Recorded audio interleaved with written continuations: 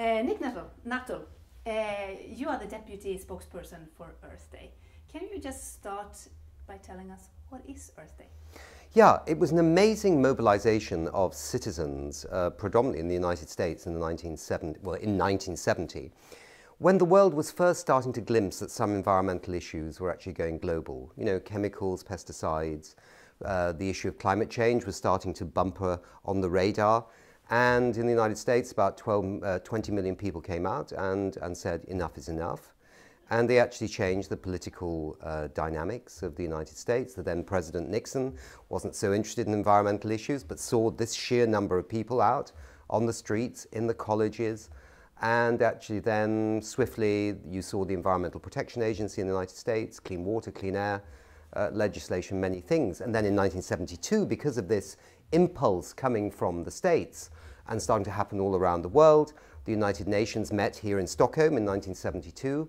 It was the first conference on the human environment, and it gave birth to the United Nations Environment Program. So then the UN had an agency on the environment. So those were the beginnings. Now it's about 1 billion people around the world every year come out and do stuff for the environment in over 190 countries. So it's really morphed and is growing for sure.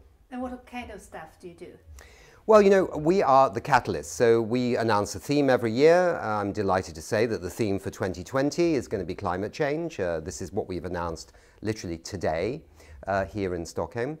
We create the theme, we create the information that supports people's activities, and people just get out. Sometimes it's entry point stuff, like maybe a cleanup of their local community. They're just kind of learning, in a sense, about the environment.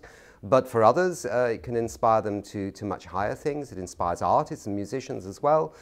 So it creates a kind of global groundswell in many parts of the world across a range of issues, normally connected with the annual theme. So the annual theme for 2019 is Protect Our Species. So it's about what you call biodiversity, you know, plants and animals. They're in serious trouble right now. And next year will be the big existential issue of climate change. So tell us about that launch you did today. Yeah, the launch day has been basically a social media launch. You know, I'm very pleased to announce that one of our major campaigns that's going to be for 2020, but will start right now through 2019, is a campaign called Vote Earth. And basically, we want people to get out, really research the candidates in national elections all around the world, and basically find the ones that have the strongest climate change policies and vote for them. And also to hold account those candidates that don't have climate change policies. Why? Why not? Particularly young people, because if you look at the statistics of young people voting, it's often a bit too low, quite frankly. And we want to reflect the urgency of the school strikes that are going on right now, the new mobilization of youth and children, and of a younger generation, because the future for them will be very grim if we don't deal with climate change. And they need to basically decide what kind of future leaders they want. They should vote Earth. We also have this big election coming up in May in Europe, to European Parliament. Exactly. So our first target is the European elections, which take place between the 23rd and the 26th of May. And so that is our main first engagement on this campaign, Vote Earth. And we will then pivot into the many, many other national elections that are happening this year in Europe, but around the world. And next year in 2020, there's more than 60 national elections, including in the United States. So these are very important. I mean, who you actually vote into power will have a pivotal role on whether they actually make the right policies for the right reasons, for the right kind of future that every human being requires, or whether they're going to continue to drag their feet, and whether they're going to continue to fiddle around the edges and not really seize the opportunity of what a climate change transition actually means.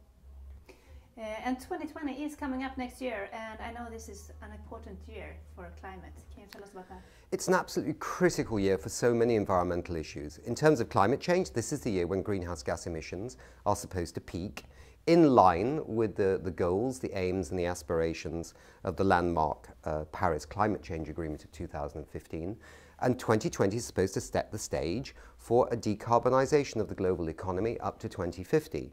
So, we have to seize the opportunity and put the pressure on governments to do that. Last year, there was something called the Global Climate Action Summit, where businesses, cities, investors from around the world, investors with $32.5 trillion, 1/3 bigger than the global economy, actually saying that they will invest this in a green economy, in an eco-friendly economy. So that was the stage at which you might say the non-government type organizations came together to say, we want more action, we need to step up right now.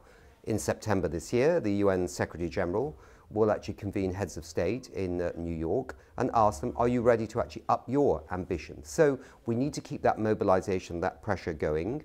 And hopefully by 2020, when the UN convenes its climate conference, we don't know the country yet, the governments will be ready to basically say, yes, we're stepping up our ambition, upping our national climate action plans in line with the urgency of the Paris Agreement. What do you think the chances are we can reach the Paris Agreement? Well, already there are dozens upon dozens of countries that have actually shown you can decouple economic growth from pollution. And they're mainly in the developed countries because maybe they started off earlier. They're still behind the curve, but we're seeing this decoupling.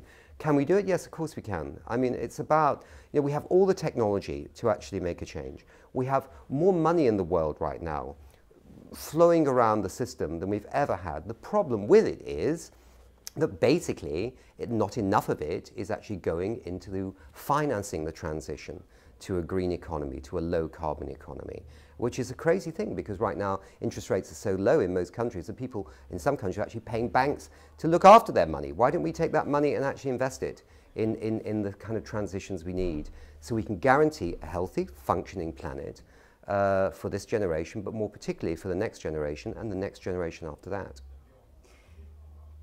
What is the best way, you think, to fight climate crisis? It has to happen in multiple directions, but I think one thing is that we have to make sure that governments have in place the kinds of policies that basically say to the financial markets, enough is enough. We don't want you to finance environmental degradation.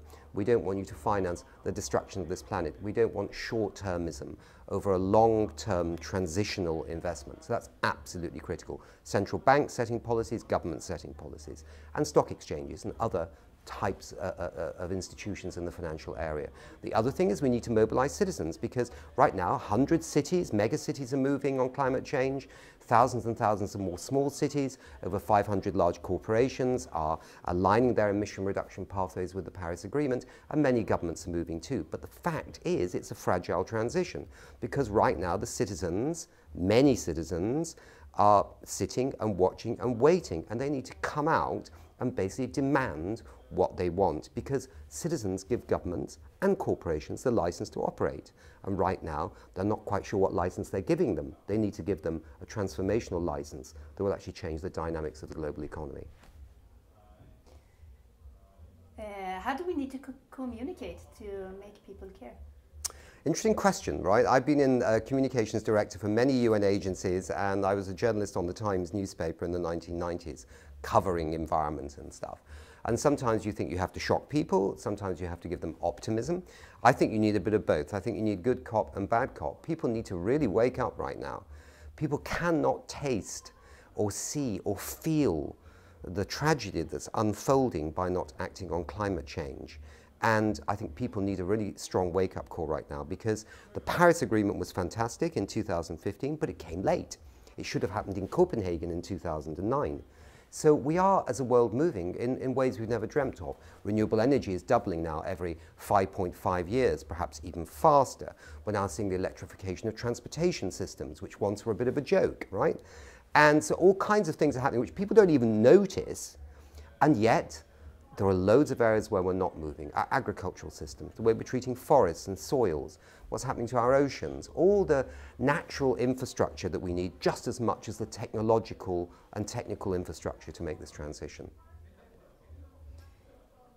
We don't have time, just released a new social network. What are your thoughts on trying to make a change this way? I think it's absolutely vital that we get more information out there.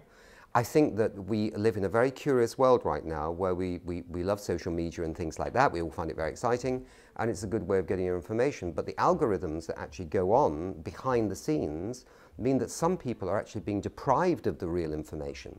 There are many people around the world who perhaps once they just Googled climate skeptic or climate is rubbish or something like that, and now Google and all the other institutions that do the algorithms, right, think, oh, these people don't care about climate change. So they never see the evidence. So if a platform like this can break through this kind of complexity of the algorithms and really present the evidence to people, really wake them up in terms of what's happening and see the opportunities that will flow in terms of decent jobs and more livable cities and cleaner air. If we do act on climate change, then it can make a real difference. And I think some of the positive news that this platform is pumping out is quite useful. And also I think if it leads to an engagement with a different kind of citizen, because right now citizens are sort of in different camps. You know, you've got the green groups and then you've got some other groups and whatever. But there really isn't a kind of strong mobilization of citizens generally with the right information and the right excitement to actually take action. Do you think the leaders will listen to people's climate campaigns? Yes. 1970 showed that President Nixon, who was very skeptical about the environment, suddenly saw the sheer numbers of people out in the United States and the laws changed. It can happen. And if a little girl, you know, a 16-year-old girl called Greta, who nobody imagined, nobody had any idea that this individual would emerge onto the global scene, can suddenly arrive like a magical, you know, manna from heaven, you know, all kinds of stuff is possible. Finally, to everyone out there wanting to do something, what do you want to tell them? I think they should vote Earth. So if they're Europeans, they should really, really knuckle down and do some serious research on the candidates before them in their particular countries and regions and find out if these people are serious. And they should also hold the ones that aren't serious to account. They should vote Earth, and they should, if they have a bit of money, if they have a pension fund, they should find out where they're investing it. If they're a consumer, find out what the companies are doing with the products that you buy every day, and start holding companies, governments, cities, as well as national governments, accountable for the actions that they are taking, or we might say, not taking enough at the moment.